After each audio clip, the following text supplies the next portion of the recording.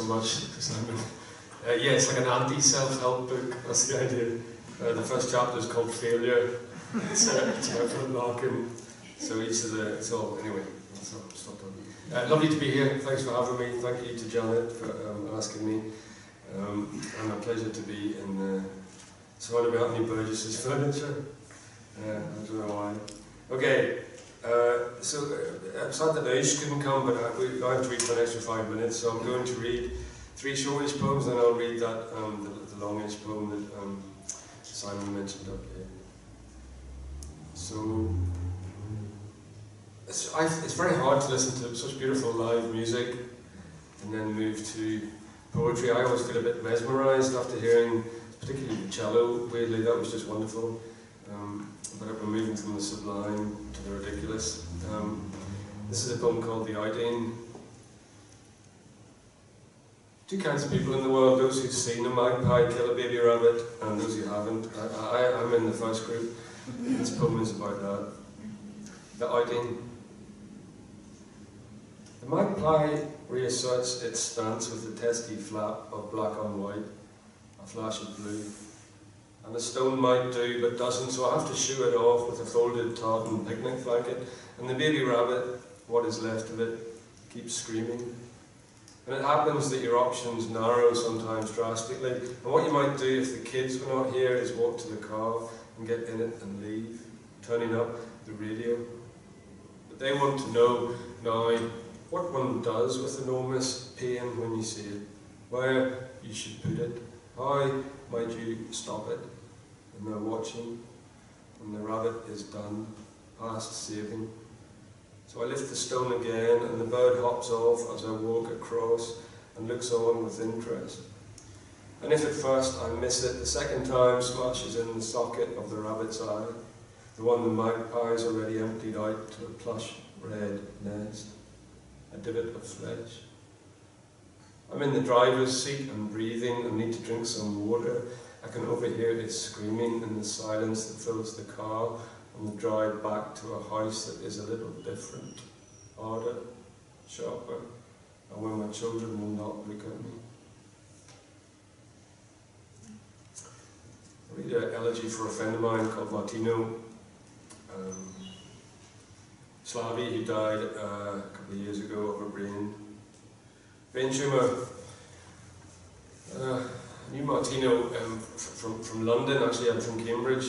He was always at the sort of the edge of the group wearing something outrageous like a paisley cape or something, and he was an astonishing looking guy, one of those guys whose head sort of starts here and just goes straight all the way down to the tip of his nose, just a flat thing.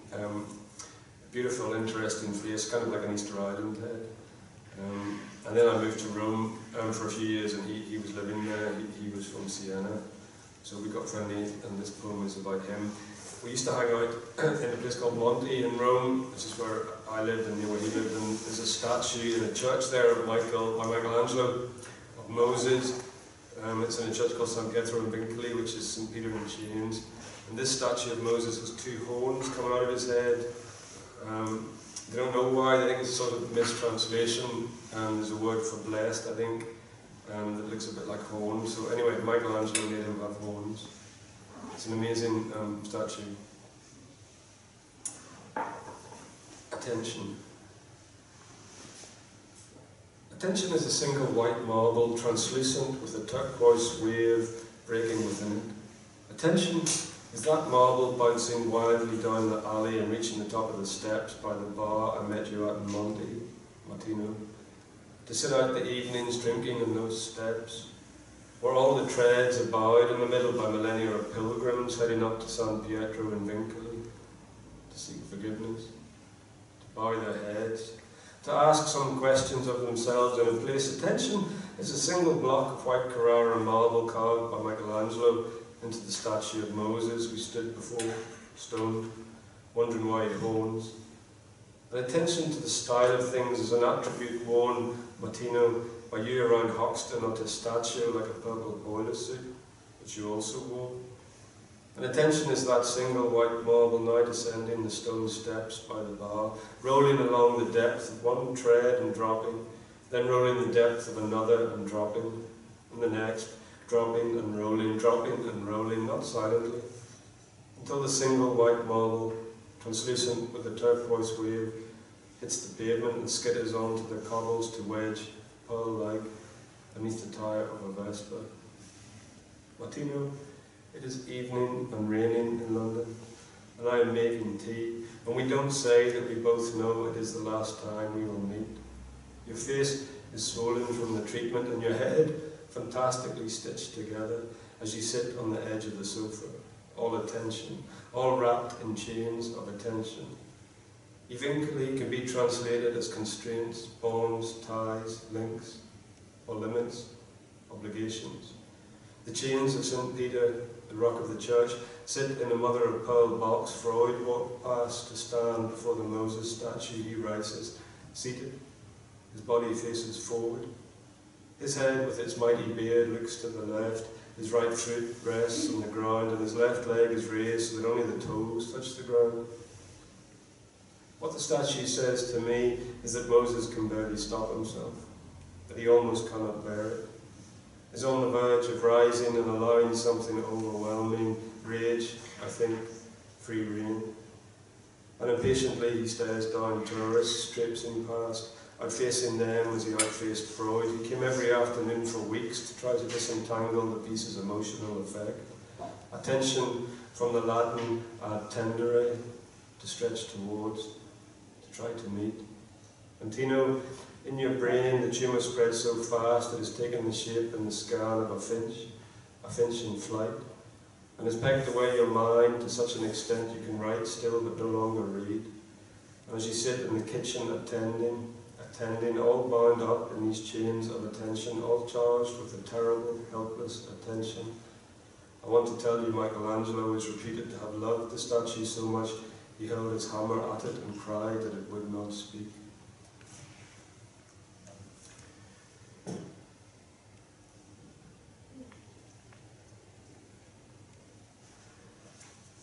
On a paperclip.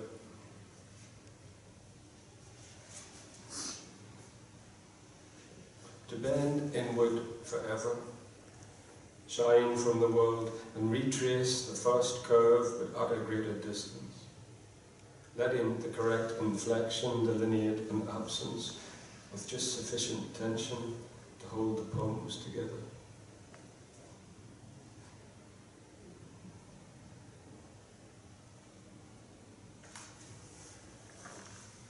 Finish with that long poem up late. It's in separate parts. I don't know how to make that noise for the asterisks, so I'll just lift my hand between them. Up late. If I shut my eyes to the new dark, I find that I start to experience time in its purest state. A series of durations rising and dilating beneath my inwards gaze, an eruptive core where the umbra blooms in crestless waves of darkness, as within another umbra bubbles up from the interior, from nothingness, from nowhere. And at the centre of the crest of this disintegrating, reassembling nest, the jet of time generates its consciousness, the planetary mind, aloft, alone, mind, jostled and spun like a ping pong ball. My father died today. Sorry to bolt that on. Do you understand the shift required? This morning the consultant said, your father now is clawing at the mask and is exhausted, and we've thrown everything we have at this. It's a terrible disease. He promises to give him morphine and that a nurse will be beside him at all times to hold his hand and talk him through it. It being the transition, the change of state, the fall of light, the trade. The instant of the hand itself turning from the subject into object. No, we are not allowed in the war, and there cannot be exceptions. Thank you for making this difficult call. But I know what the body wants. Continuance, continuance, continuance at any cost. But dying then, as we speak, my father in the IC ward of Antrim Area Hospital. The IC ward, the ICU. I see you too. On Sunday they permitted us to Zoom. He was prone in a hospital gown, strapped to a white slab. The hospital gown split at the back, and the pale cold skin of his back was exposed. He lifted his head to the camera and his face was dark red and puffy, bisected vertically by the mask, and we had to ask Elizabeth the nurse to say his words back to us. He sounded underwater. It's been a busy day, but not a good day. I could see even with the mask on, your little satisfaction with the phrase managed out. And the achievement left you so depleted you lowered your head back to the slab, having done with us. Like some seal on a rock looking up as we pass on the Blue Pool ferry out to Garnish. Dad, poor bastard, I see you. You lay like that for a week alone with your thoughts in the room, tethered, breathless, undefended. At sea as on an ice floe slipping down into the shipping lanes. The eye adjusts, even to darkness, even to the presence of what overwhelms us, and as I make my way from the bed to the study, the soles of my feet on the carpet warp it as any fabric made of this space-time will distort beneath the force of a large object. And my father, as it happens, is gigantic. And if you thought an understanding could be reached, you were wrong, for it could not. The goldfish pilots the light of itself through a 10-gallon darkness, and I keep watch as the large hand of the clock covers the small and leaves it behind to the weak approximation I sit here in and finish writing. I want the poem to destroy time. What are the ceremonies of forgetting? There is a spring in Boeotia that lets the river Lethe enter our world. King Jackie's ale of forgetfulness, excessive flame. But I like the notion of the angel lightly tapping the baby in its soft hollow above the top lip, erasing all the child knows, all its grief, all its terrible regret, before it descends again fresh to the world. After your stroke, you were born once more, a smaller, greyer, softer, and after Mum died, left bewildered, adrift, ordering crap online and following the auctions, the horses, the football, the golf, but hungering for company, for anyone, sending money to that Kenyan who was younger than me and flying out to Germany to see her, and again, before Jackie arrived on the scene, the bottle blonde who had her demons, by which she meant she was a violent alcoholic, although with Louise things seemed steady enough for a few months, until you got stuck in one of your loops about her ex-husband funding her and the changing plans of an ingrate daughter. You could never let anything go. A trait I also suffer from, and kind of admire, but that is impossible here. The tick of the clock is meltwater dripping into the fissure. The minute hand clicks across the hour hand and hovers for a minute, exactly. And impinging on the vision is your slack, wild face, the way a nurse's hand might hold your cold hand or try again to lift your hand, but your hand now will not respond. I've been writing elegies for you all my life, Father, in one form or another. But now I find the path is just this game trail through the forested mind, which I must follow in the manner of an animal, a deer, a fox, a chimpanzee, returning to the clearing to nuzzle the corpse, to lick its nape or bite it softly, to look away and look again, and wait for a response. One hand on the clock holds the other for a minute before going on alone. It is death that is implicit in the ticking. One must negotiate the next moment. The mind will not stop, and certain things are good to think with: goldfish, carpet, clock. I want something fit to mediate the procreative business of redoubling the little world and settle on an image for a second, since it is a given that the mind will keep returning to the magic, the jeu de main, the trick, one hand holding your hand as it turns into an object, as I turn back along the track towards the phone, towards the corner of the field where the father's body lies, and with an animal's dumb clarity do grief work. Kiss your hand and kiss your cheek and leave my forehead for a time pressed against yours. When I phoned the hospital this afternoon to say goodbye, that you were no longer lucid, Elizabeth the nurse held the phone against your ear and I could hear you breathing, or perhaps the rasping of the oxygen machine, and I said what you'd expect. I love you, Dad. I want you to keep on fighting. But if you are too tired now and too much pain, then you should stop fighting and let go. And whatever happens, it's okay. I love you. You were a good father. The kids love you. Thank you for everything.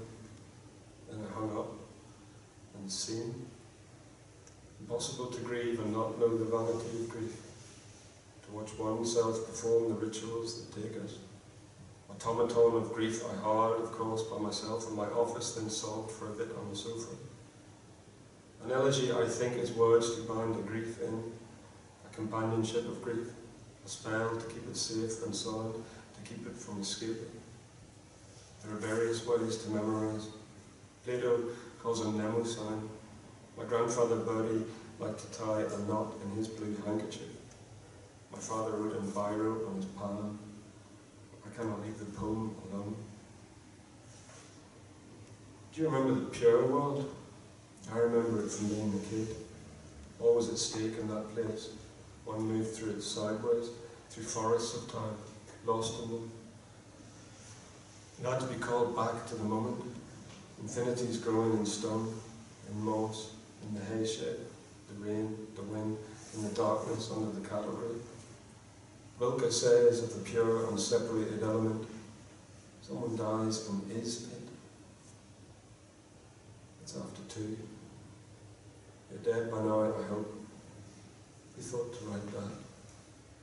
But there's no hurry now, no effort, no need to call. You might be only sitting in your red chair, endlessly flicking through the channels. When I asked the doctor, Andrew Black, he said, it could take minutes, it could take hours. And I see you slumped, your eyes shut, propped against some pillows, something in you finally given up, defying gravity, some obedience to object who had settled in you now in the set-up home, set in stone. Outside on the motorway, the headlights of the vehicles are necklaces of diamonds, double-strung, and trailing westwards, alongside them, the necklaces of garnets. Dad, I cannot stay in the room with you too long in my mind. It is too hard. I thought there would be futurity. I thought things would happen. Nothing major. Barbecues. Why barbecues? God knows. You were walking round Bantry at the Friday market in your shorts in the light rain, your white tube socks pulled up and a bright t-shirt from some Spanish golf course tucked into your shorts. By the way, Dad, we're even, you and I. No need. Look. How absolutely still the room is. Outside, the widowed sky has grown huge with stars. The Milky Way meandering like the Ballandary, but the night has come with work to do.